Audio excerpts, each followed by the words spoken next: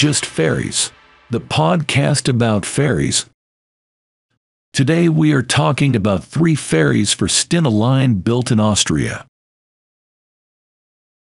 For most listeners, it will initially sound unusual to talk about seagoing ferries being built in Austria, far from any seashore.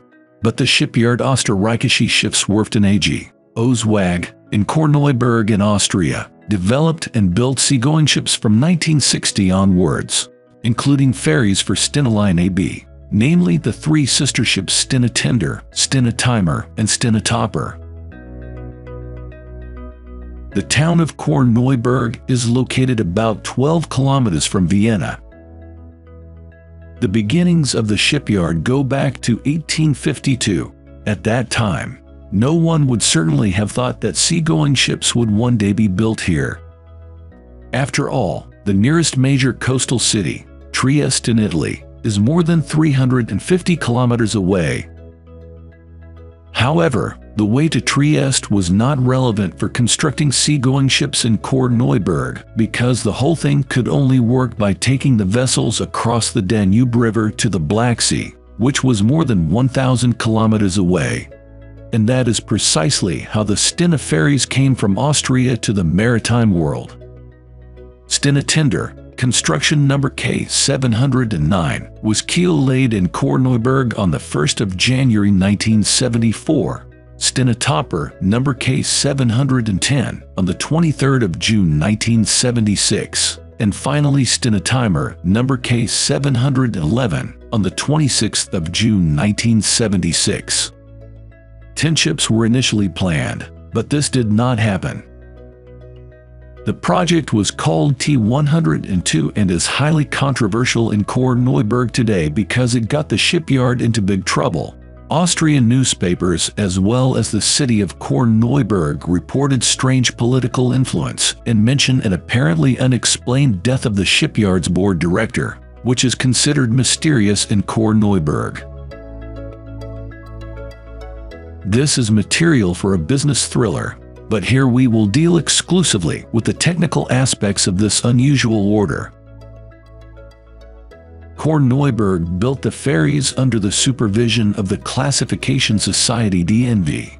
They were intended for worldwide service and had the following data: length 102.00 meters, width 18.14 meters, maximum draft 5.70 meters, and 2,817 gross register tons. The new ferries had the highest launching weight at the Korneuburg shipyard up to that time. They were launched on the existing slipway with a transverse launch.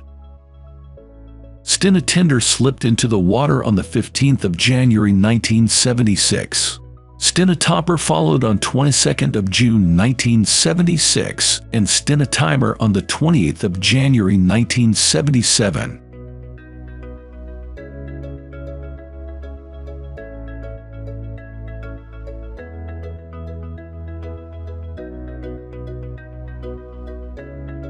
After the launch of the first ship, the installation of the machinery and other technical equipment continued intensively, while work continued in the shipbuilding department on the second and third units in sectional construction.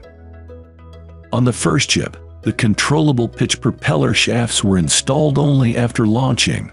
To do this, the ship had to be trimmed so that the stern with the shaft outlets was completely out of the water.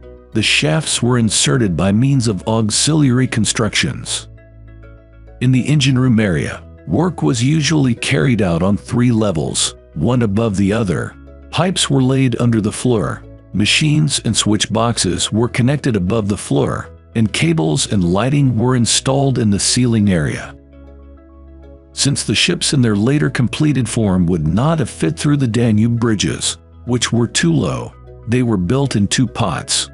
After completion, the hulls and superstructures were brought down the Danube to Galati in Romania and assembled there. The hull, including superstructure, was made in segmental construction and welded together. 10 watertight transverse bulkheads divided the ship below the main deck into empty cells, engine rooms, and rudder room. The forecastle was provided with an ice-breaking bow, and the water lines of the stern were designed as a catamaran shape. 2 cargo decks were available, connected by an internal, fixed ramp. At sea, this was closed watertight with a hydraulic folding cover.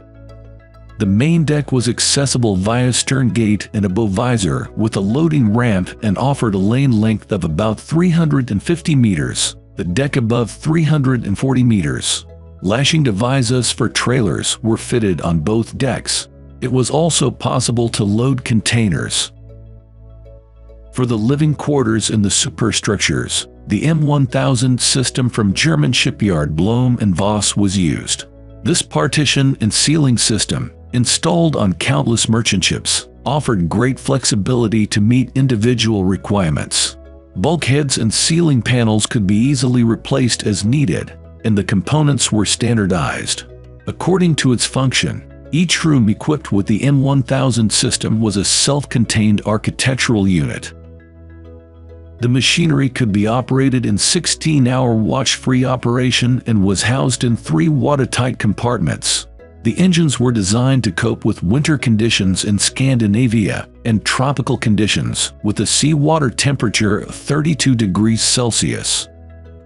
The main engine room housed 2 medium-speed KHD 4-stroke diesel engines with supercharging and charge air cooling for propulsion. They could deliver up to 3,750 kilowatts at 600 revolutions per minute. The power from the main engines acted on 2 reduction gears with output for the shaft generators and on the 2 controllable pitch propellers.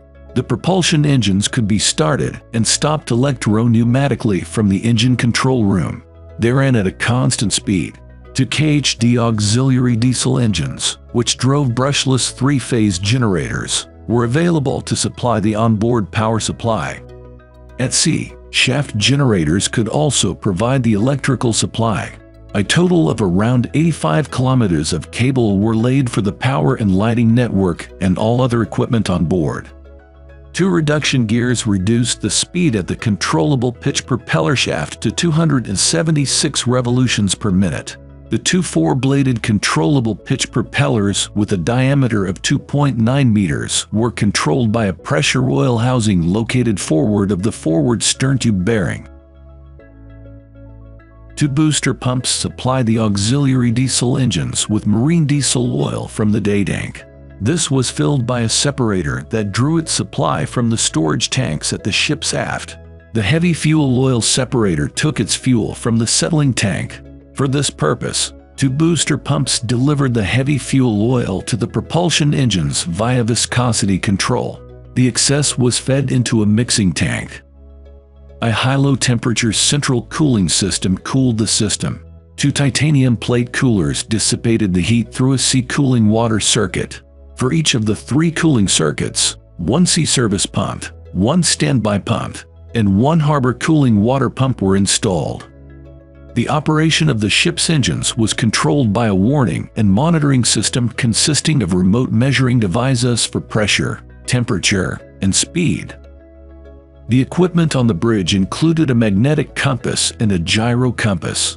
Also installed were a self-steering system, an echo sounder system, a speed measuring system, 2 radar systems, a radio direction finder, and a deck navigator.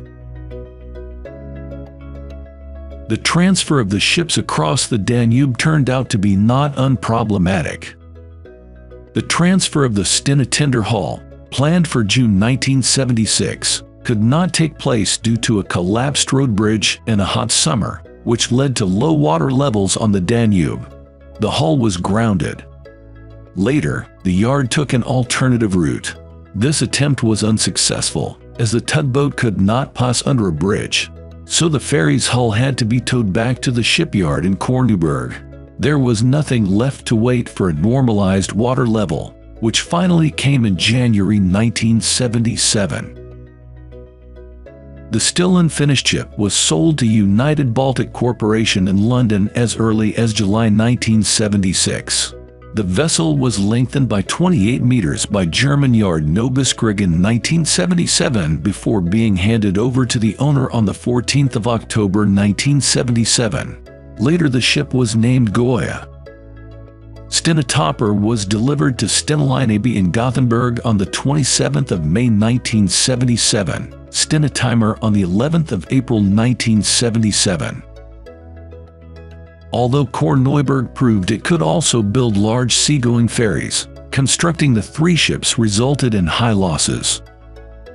According to the contract, Stena paid $27.4 million for all 3 ships. However, the project had cost $56.7 million, resulting in a loss of $29.3 million for Korneuburg. This was the JustFerries podcast about 3 ferries for Stena Line built in Austria. If you would like to learn more about ferries, please visit JustFerries.